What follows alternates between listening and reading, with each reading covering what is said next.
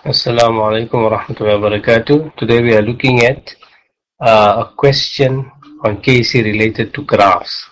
In the past we looked at a KC question related to the table method, and now we will look at this one related to graphs. Now if you look at this question, a reaction is in equilibrium in a closed container of volume 4 dm cube at 400 degrees Celsius. SO3 plus NO gives you SO2 plus NO2 gas. SO3 plus NO is your reactants, and SO2 and NO are your products. And delta H is 53.4 kilojoules. It's positive, so it means that the forward reaction is endothermic. And if the forward reaction is endothermic, it means that the reverse reaction will be exothermic. Right, now looking at a graph, the question 3.1 says, is asking us 3.1, is the reaction a homogeneous or heterogeneous equilibrium? And I've answered that question. As we can see that as the reaction goes from left to right, that is the forward reaction, we see delta H is positive, so therefore it is an endothermic reaction.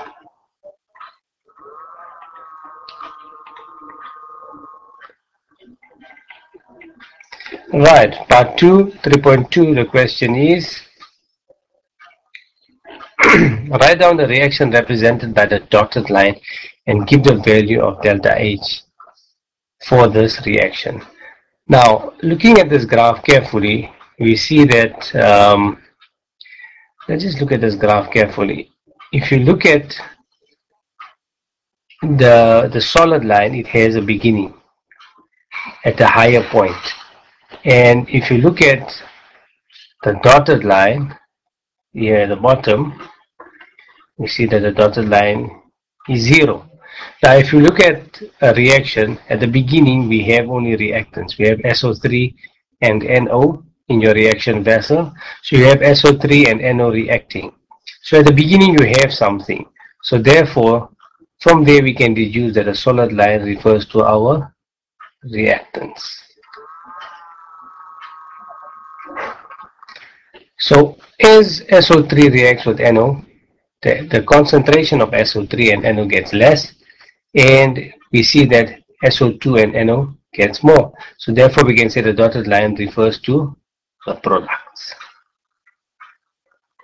So we see in this reaction that the reactants are getting less and the products are getting more, and between 5 and 10 seconds we can see that we've reached equilibrium.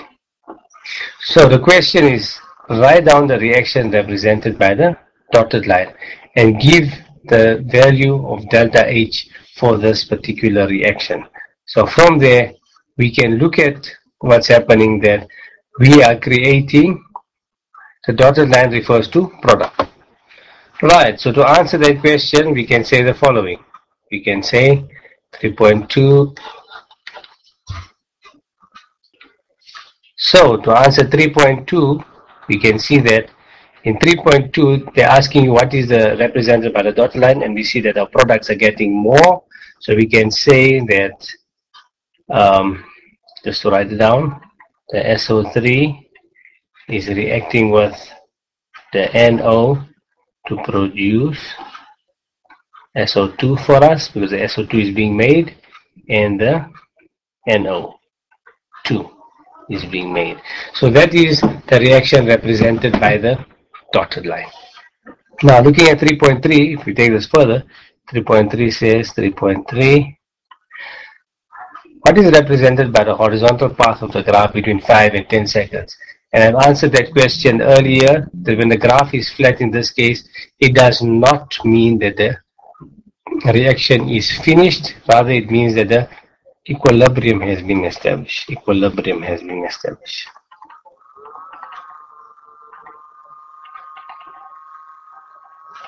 So it represents the equilibrium between 5 and 10 seconds.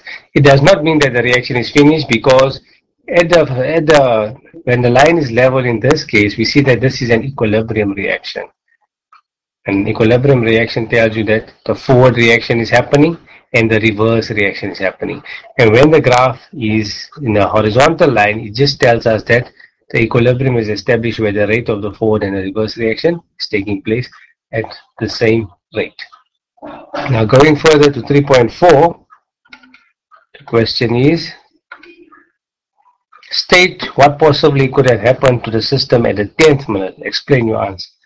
Now looking at this, we see that at the 10th minute, we see that there's a change. We see that there's a jump. The graph has jumped. Now that jump means that there is a change in the equilibrium. According to Le Chatelier's principle, as you know, we see that the change could be of certain factors. It can be either temperature, pressure, or catalyst. And in this particular case, we see that or pressure also could have caused a change in equilibrium. And here we see that in our particular example, that because the next equilibrium is higher, we'll say that there was a change in temperature as the most suitable answer for this question. So there was a temperature increase. Temperature increase that caused the disturbance, and because of the height we see that we have a new equilibrium. 3.4, 3.5. Why is the horizontal part of the graph between the 15th and 20th minute higher than that between the 5th and the 10th minute? The reason being that because at a higher temperature, and if we see here that if we have to take the first equilibrium value, then if you just look at this here carefully, the first equilibrium value takes place at this particular rate, and the second equilibrium value takes place at a higher rate. So can we see the rate of the reaction is higher for the new equilibrium? So because of that, we can say that, looking back at the question says, why is the horizontal path of the graph between the 15th and 20th minute higher than that between the 5th and the 10th minute? We can say that the rate of the reaction is higher. The rate of the reaction is greater due to an increase in temperature.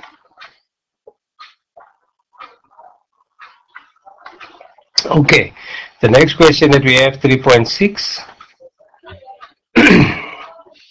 Let me just get a line here so that we don't get I can just demarcate where we are. Okay, coming back, 3.6. The question is, what is the effect of pressure? What is the effect of pressure increase on the equilibrium of SO2?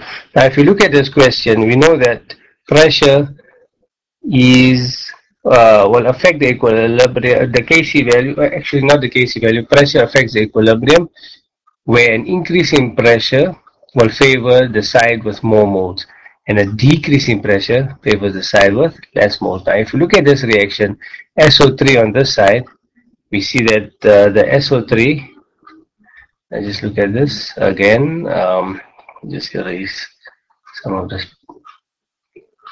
in the way. If you look at the reaction mixture, we see that there's one SO3 here and there's one NO here. So the number of moles on the left are 2.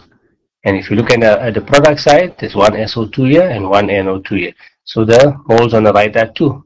So the moles on the left and the moles on the right are the same. So from there, we can deduce that pressure will not affect, an increase or decrease in pressure will not affect the rate of the reaction. So come looking at the question, what is the effect of pressure increase on the equilibrium of SO2?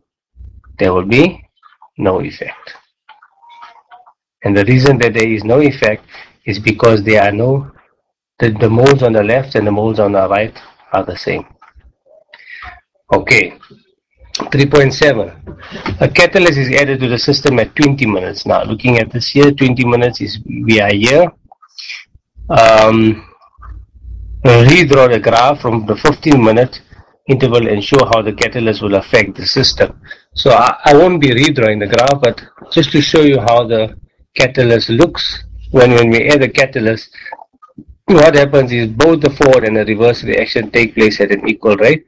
So the reaction will go like this, and you can see that the other reaction goes like this. So that's 3.7's answer, where both the forward and the reverse reaction take place at an equal rate, so they will both go up equally.